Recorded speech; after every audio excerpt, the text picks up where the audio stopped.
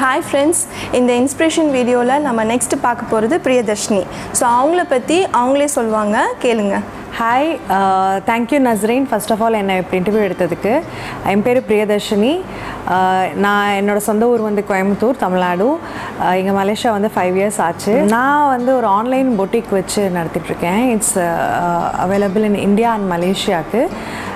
Online boutique which has sarees, jewellery, kurtis, ready-made kurtis and unstitched salwar materials. இதெல்லாமே நான் வந்து reselling பண்ணிகிட்ருக்கேன். So இதுதான் என்னோட மெயின் பிஸ்னஸாக இப்போ போயிட்டுருக்கு. இட்ஸ் ஒரு 7-8 months ஆச்சு நான் ஸ்டார்ட் பண்ணி. It is going well. என்னோட மெயின் கஸ்டமர்ஸ் பார்த்திங்கன்னா இந்தியா, மலேசியா 2 இடத்துலையுமே இருக்காங்க. So I deliver to both India and Malaysia. என்னோடய பேர் வந்து கலெக்டிவ் பை பிடி. ஃபேஸ்புக்கில் நீங்கள் சர்ச் பண்ணால் கிடைக்கும். So this is my main business profile. Apart from this, நான் cookiesum பண்ணிட்டுருக்கேன். healthy cookies for kids. Mainly அதோட ingredientsல மைதா இருக்காது, sugar இருக்காது. I mean white sugar இருக்காது. நான் வந்து wheat flour, whole wheat flour and நாட்டு சக்கரை, அதாவது cane sugar, unrefined cane sugar use பண்ணி நான் வந்து cookies பண்ணிட்டுருக்கேன். 2 different types of business நான் பண்ணிட்டுருக்கேன் நான். ஸோ ரொம்ப அழகாக உங்களோட ஸ்டார்ட் அப்பை சொன்னீங்க. ரொம்ப நல்லா இருந்தது கேட்குறதுக்கே.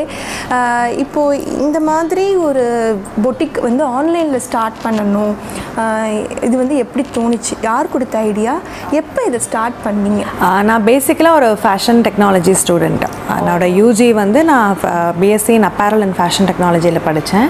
அதுக்கப்புறம் என்னோடய மாஸ்டர்ஸ் வந்து NIFT, national institute of fashion technology பெங்களூரில் மாஸ்டர் ஆஃப் ஃபேஷன் மேனேஜ்மெண்ட் படித்தேன். ஸோ என்னோடய பேசிக்கே வந்து கொஞ்சம் ஃபேஷன் தான். அண்ட் தென் அங்கேருந்து பிளேஸ் ஆகி டெல்லியில் ஒர்க் பண்ணேன். டெல்லியில் வந்து ஒரு 8 months வந்து ஒரு ரீட்டைல் ஷாப்பில், விஷால் மெகா மார்ட் சொல்லிட்டு ஒரு ரீட்டைல் ஷாப்பில் பேக் எண்டில் சோர்சிங்கில் நான் ஒர்க் பண்ணிகிட்டு இருந்தேன்.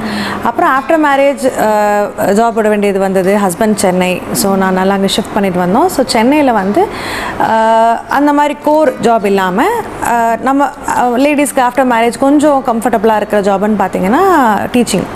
ஸோ அதனால் ஹிந்துஸ்தான் யூனிவர்சிட்டியில் நான் வந்து அசிஸ்டன்ட் ப்ரொஃபஸராக ஜாயின் பண்ணேன், ஃபேஷன் டிசைன் டிபார்ட்மெண்ட்டில்.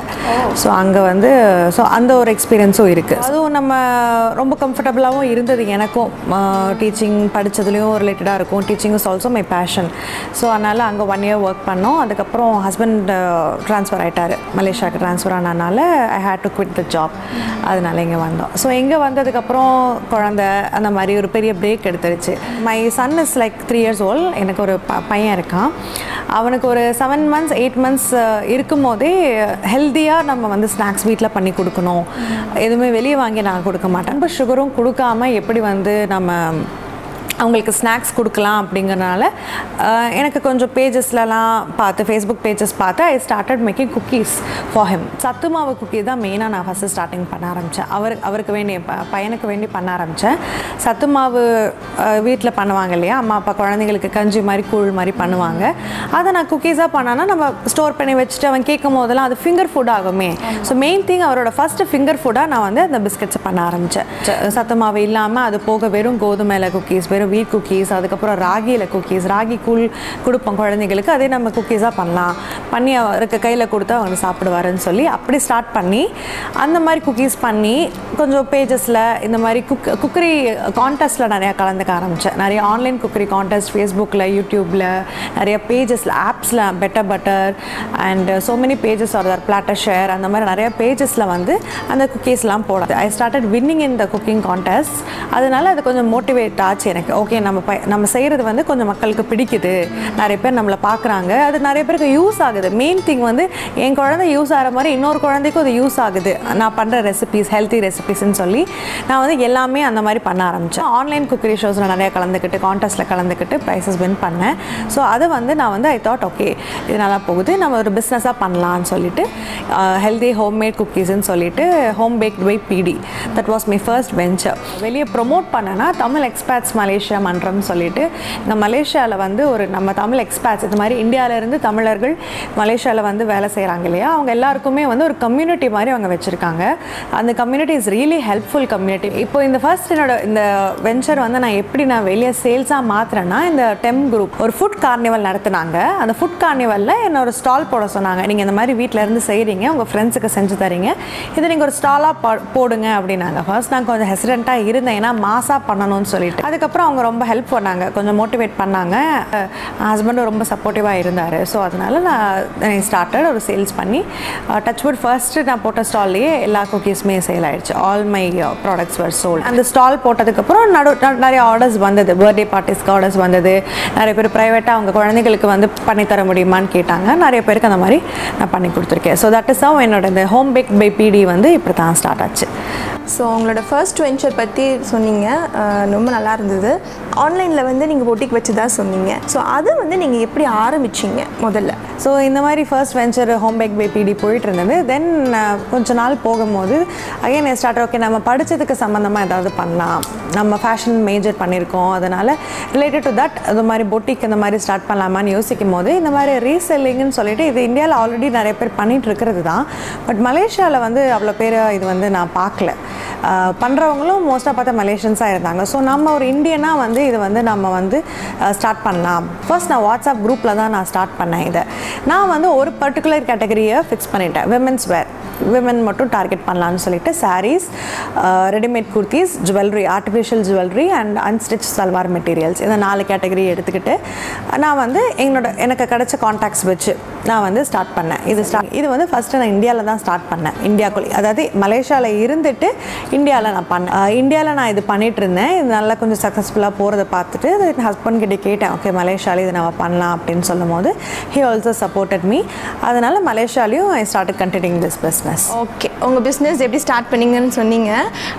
ஸோ வாட்ஸ்அப் அதை வச்சே நீங்கள் வந்து ஃபஸ்ட்டு ஸ்டார்ட் பண்ணதாக சொன்னீங்க. அதுக்கப்புறமா உங்கள் நேபர்ஸ் கிட்ட சொன்னீங்க, அவங்க ஃப்ரெண்ட்ஸ் அந்த மாதிரி சொல்லி தான் அவங்களுக்கு பரப்பிச்சு. இந்த பிஸ்னஸ் வந்து அடுத்த லெவலுக்கு நீங்கள் எப்படி எடுத்துகிட்டு போனீங்க? ஓகே, இப்போ வாட்ஸ்அப்பில் இருந்து நெக்ஸ்ட் லெவல். ஓகே, வாட்ஸ்அப்புங்கிறது வந்து ஒரு குறிப்பிட்ட அமௌண்ட் ஆஃப் பீப்புள் தான் இருப்பாங்க, ஒரு 50 மெம்பர்ஸ், நம்ம ஃபேமிலிஸ், ஃப்ரெண்ட்ஸ், நம்மளோட ஸ்டூடெண்ட்ஸ், நேபர்ஸ், அந்த மாதிரி வச்சு தான் நான் ஸ்டார்ட் பண்ணேன். இது நெக்ஸ்ட் லெவலுக்கு கொண்டு போனோன்னா இன்னும் கொஞ்சம் பெரிய ஆடியன்ஸை நம்ம ரீச் பண்ணணும். அதனால் start my Facebook page. First நான் ஃபேஸ்புக் பேஜ் ஸ்டார்ட் பண்ணேன். இந்த மாதிரி நான் வாட்ஸ்அப்பில் என்னெல்லாம் போடுறேனோ அதை ஃபேஸ்புக்லேயும் போஸ்ட் பண்ண ஆரம்பித்தேன். அதுக்கப்புறம் Facebook is not the only platform. அதனால் அடுத்தது இன்ஸ்டாகிராம்லேயும் நான் போட ஆரம்பித்தேன். ஏன்னா இன்ஸ்டாகிராமில் தான் இன்றைக்கி இருக்க யங்ஸ்டர்ஸ் நிறைய பேர் இருக்காங்க. ஸோ அதனால் அவங்களையும் டார்கெட் பண்ணணும்னு சொல்லிட்டு இன்ஸ்டாகிராம் ஸ்டார்ட் பண்ணேன். அப்புறம் ட்விட்டர்லேயும் பேஜஸ் இருக்குது. யூடியூப்பில் இனிமேல் தான் ஆரம்பிக்கிறோம். ஸோ நெக்ஸ்ட் வந்து யூடியூப் சேனல் இனி ஓப்பன் பண்ணல, இனிமேல் தான் ஆரம்பிக்கணும். ஸோ இந்த மாதிரி ஆல் 3 பிளாட்ஃபார்ம்ஸில் நான் வந்து பண்ணிகிட்ருக்கேன். ஸோ அது மூலயமா நிறைய கஸ்டமர்ஸ் வராங்க. இது மாதிரி என்னோடய ஆடியன்ஸ் லெவல் வந்து நான் இன்க்ரீஸ் பண்ணது வந்து சோஷியல் மீடியா யூஸ் பண்ணி தான் இன்க்ரீஸ் பண்ணேன். அது போக நிறைய ரெஃபரன்சஸ் வரும். 3வது வந்து ரீசெல்லர்ஸ். எனக்கு கீழே ரீசெல்லர்ஸ் இருக்காங்க. இப்போ நானே வந்து ஒரு ரீசெல்லராக ஸ்டார்ட் பண்ணேன். எனக்கு கீழே இன்னும் கொஞ்சம் ரீசெல்லர்ஸ் மலேசியனில் இருந்து, இந்தியாவில் இருந்து நிறைய ரீசெல்லர்ஸ் ஜாயின் பண்ணாங்க. என்னோடய பேஜஸ் பார்த்து, கலெக்ஷன் பார்த்து அவங்க ஆர்டர்ஸ் எடுப்பாங்க. அவங்க எனக்காக ஆர்டர்ஸ் எடுத்து அவங்க ப்ராஃபிட் வச்சு அவங்க சேல் பண்ணுவாங்க. ஸோ இந்த மாதிரி தான் அது டெவலப் ஆகுது. ஸோ உங்களோட பிஸ்னஸை நெக்ஸ்ட் லெவலுக்கு எடுத்துகிட்டு போனது வந்து ஃபேஸ்புக் பேஜ் க்ரியேட் பண்ணிங்க. ஸோ நான் திரும்ப சொல்கிறேன், கண்டிப்பாக வந்து எல்லோரும் Facebook page and Instagram account open பண்ணி உங்களோட டே டு டே அப்டேட்ஸ் வந்து நீங்கள் அதில் போட்டுகிட்டே இருங்க. அப்போ தான் நீங்கள் இன்னும் நல்லா ரீச் ஆக முடியும். ஃபேமிலி இதை எப்படி பார்த்தாங்க? உங்களோட ஃபேமிலி சப்போர்ட் உங்களுக்கு எப்படி கிடைச்சிது? எனக்காக தான் வந்து ஒரு இது வந்துச்சு, இந்த மாதிரி ஃபேமிலி கொஞ்சம் சப்போர்ட் பண்ணலாம், ஃபினான்ஷியலாக கொஞ்சம் சப்போர்ட் பண்ணணும். நான் என்னோடய இண்டிபெண்டன்ஸ் பற்றி நான் பெருசாக ஏன்னா எப்பவுமே ஹஸ்பண்ட் எது கேட்டாலும் அவர் வாங்கி கொடுத்துருவாரு. ஸோ பெருசாக வந்து நான் அதை பற்றி நான் இது பண்ணல. பட் நான் கொஞ்சம் ஹெல்ப்ஃபுல்லாக இருக்கலாமே, அவருக்கு சப்போர்ட் பண்ணலாமேன்னு சொல்லி ஆரம்பிக்கும் போது கண்டிப்பாக வந்து ரொம்ப என்கரேஜ் பண்ணார். ஃபஸ்ட்டு சொன்னார், வேணுமான்னு பாரு, நீ கண்டிப்பாக நீ பண்ணணும்னு அவசியம் இல்லை. ஸோ நீ ரொம்ப வந்து ஐடலாக இருக்கிற மாதிரி இருக்குது. ஸோ அதனால் உனக்கு ஏதாவது வேணும்னா, நான் அப்போ வந்து நான் இது பண்ணிட்டு தான் இருந்தேன், இந்த குக்கீஸ் பண்ணிகிட்டு இருந்தேன். அப்போ வந்து அவர் சொன்னார், ஒன்று நீ படித்தது சம்மந்தப்பட்டமாக நீ பண்ணினா இன்னும் கொஞ்சம் உனக்கு வந்து ஹாப்பியாக இருக்கும் அப்படின்னு அவர் தான் வந்து இதை என்கரேஜ் பண்ணார். ஸோ ஹஸ்பண்ட் கண்டிப்பாக ஒரு பெரிய சப்போர்ட்டாக இருந்தாங்க. வீட்டில் ஃபேமிலி எங்கள் அப்பா அம்மா சைடில் பார்த்தா அவங்க ஃபஸ்ட்டு யோசிச்சாங்க, இது தேவையான்னு பாரு, ஏன்னா குழந்தை பார்க்குறதுக்கே டைம் கரெக்டாக இருக்குது அப்படின்னு. அப்புறம் ஏதாவதுனா வேணும்னா நாங்களும் சப்போர்ட் பண்ணுறோம். நாங்கள் எங்கள் இன்லா சைட்லேயும் அவங்களும் ரொம்ப சப்போர்ட் பண்ணாங்க.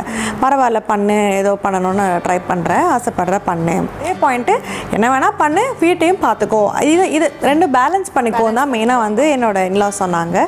கம்ப்ளீட்டாக ஹஸ்பண்ட் ரொம்ப சப்போர்ட் பண்ணார். டெக்னிக்கலாக அவர் ரொம்ப சப்போர்ட்டிவாக இருந்தார் எனக்கு. இவங்க எல்லாரோட பெரிய சப்போர்ட் பார்த்தேன் என்னோட சன் தான். அவர் வந்து சின்ன பையன். ஆமாம், அவரோட ஒத்துழைப்பு இல்லைன்னா இதை நான் பண்ணியிருக்க முடியாது.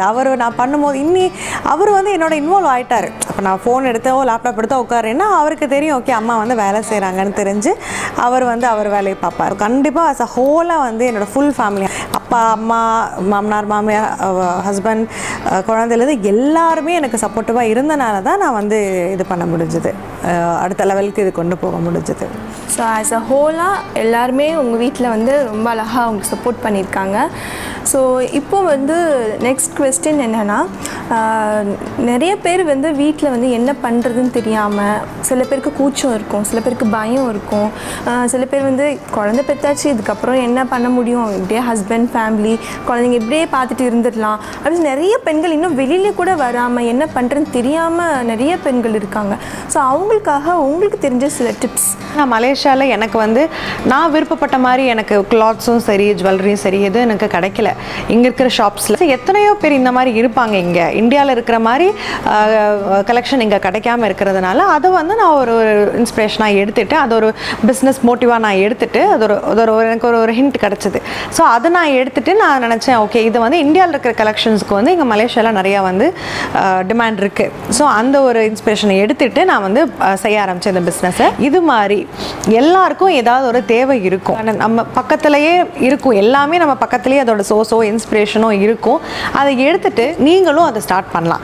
ஆல்ரெடி அவங்க தான் இருக்காங்களப்பா, இது என்னப்பா நம்ம பண்ணுறதுல என்ன அப்படின்னு நினைக்காதீங்க. எல்லார்கிட்டையும் ஒரு தனித்துவம் இருக்கும், எல்லார்கிட்டையும் ஒரு இண்டிவிஜுவாலிட்டி இருக்கும். ஸோ நம்மளோட பேஷன்னு ஒன்று இருக்குது, நம்மளோட விருப்பம், அதை பொறுத்து நம்மளுக்கு எது பிடிச்சிருக்கோ அதில் நீங்கள் ட்ரை பண்ணிங்க. அதிலிருந்து நீங்கள் ஏதாவது ஒரு பிஸ்னஸாக அதை மாற்றணும்னு நீங்கள் நினச்சிங்க, பிஸ்னஸாக கூட வேண்டாம், நீங்கள் கொஞ்சம் உங்களோட டேலண்ட்டை வெளிக்கொண்டு கொடுத்தாலே போதும், நீங்கள் கொஞ்சம் ஃபேமஸ் ஆனாலே போதும், உங்களுக்கு அது கொடுக்குற அந்த சந்தோஷம் வந்து ரொம்ப பெருசு. எங்கிட்ட வாங்கின ஜுவல் செட்டை தான் ஒரு பொண்ணு கல்யாணம் பண்ணி யூஸ் பண்ணேன்னு சொல்லி அந்த கல்யாண ஃபோட்டோ எனக்கு அனுப்பும் போது அவ்வளோ சந்தோஷமாக இருக்கும். எங்களுக்கு மனசார ஒருத்தவங்களுக்கு கிடைக்கிற பாராட்டு வந்து எவ்வளோ சம்பாதிச்சாலும் அதை விட பெருசு வந்து இதுதான். அந்த பாராட்டு உலகமே அந்த பாராட்டுக்கு தான் எங்கே கிடைக்குன்னு சொல்லுவாங்க. உங்களுக்கு பிடிச்ச ஒரு விஷயத்தை செய்கிறது, அதனால் கிடைக்கிற புகழ், அதனால் கிடைக்கிற ஒரு திருப்திக்கு வந்து நோ வேர்ட்ஸ். இந்த வீடியோ பார்க்குற எல்லா ஹவுஸ் ஒய்ஃப்ஸ்க்கும் நான் என்ன சொல்கிறேன்னா, ஜாப் போகிறவங்க கூட பார்ட் டைமாக நிறையா இந்த மாதிரி இது பண்ணிகிட்டு இருக்காங்க. ஸோ நம்ம வீட்டில் இருக்கோம், நம்மளால் முடிஞ்சது ஏதாவது ஒன்று சின்ன விஷயம் ட்ரை பண்ணலாம், இது கண்டிப்பாக கிளிக் ஆகும். இன்றைக்கி நம்ம ஸ்டார்ட் பண்ணுற சின்ன விஷயம் நாளைக்கு கண்டிப்பாக